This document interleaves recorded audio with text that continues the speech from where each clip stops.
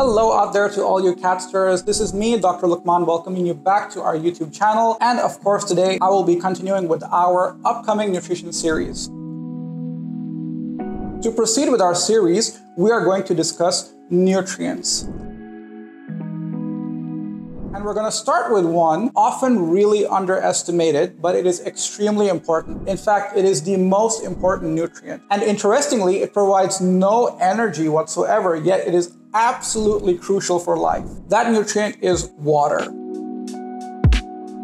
Now, water is often overlooked when pet owners think about their cat's nutrition. Most pet owners are actually really well aware that their cats are obligate carnivores. They need good quality protein, good quality fats, etc. in their diet, but they fail to recognize the importance of water. At the same time, many pet owners are often worried about their pet cats not drinking enough water. They try to get their pets better hydrated by using water fountains. They try to use top-ups on foods like food toppers in the form of gravies or broths. They try to switch to canned diets or fresh diets, which do contain more moisture, in hopes that they are meeting their cat's hydration requirements, but there's always a sense of worry there. First of all, I'd like to remind you that such a sense of worry is absolutely normal. After all, you do care about your pet's well-being, so it's natural for you to worry if they are getting enough water, because every living being needs water, and our cats are no exception. Cats actually take in water through several ways. The first is obviously by drinking water. The second is inside your cat's body, there are many metabolic processes that happen all the time. And some of these metabolic processes result in the formation of water as a byproduct. Finally, the food your cat eats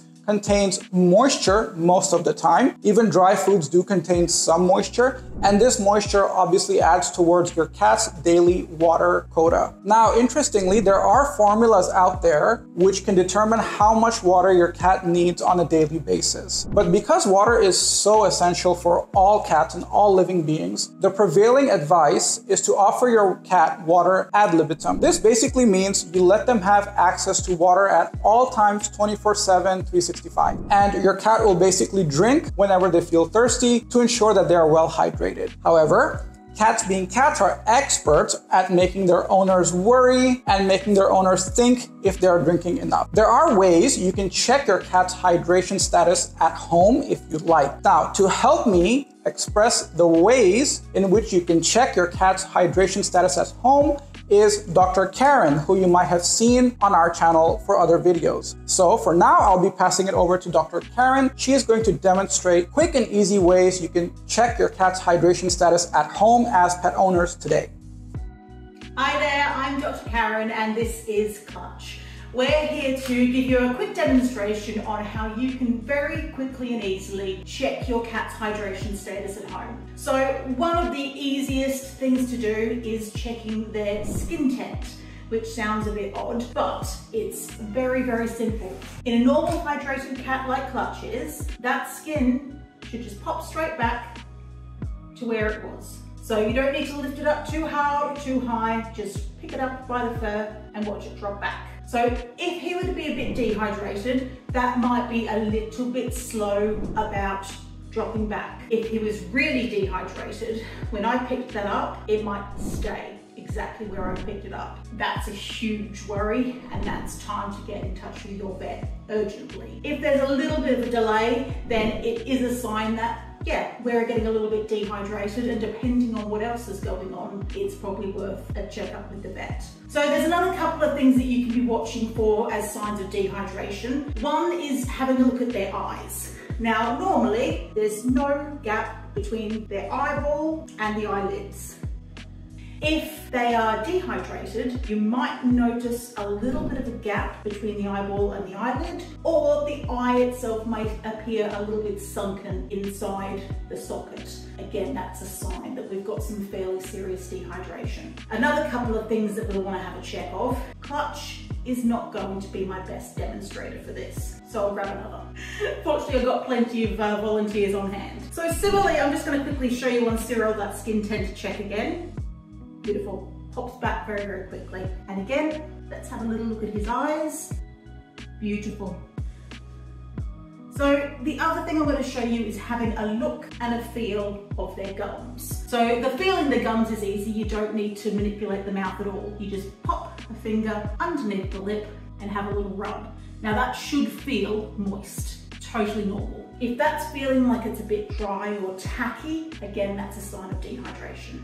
And one other thing we can look at, and this is helpful for dehydration, but also things like if we have low blood pressure or if we are worried about bleeding somewhere. And that's our gum color, but our capillary refill. And that's something we can check by lifting up that lip. Now that should be a nice pink color.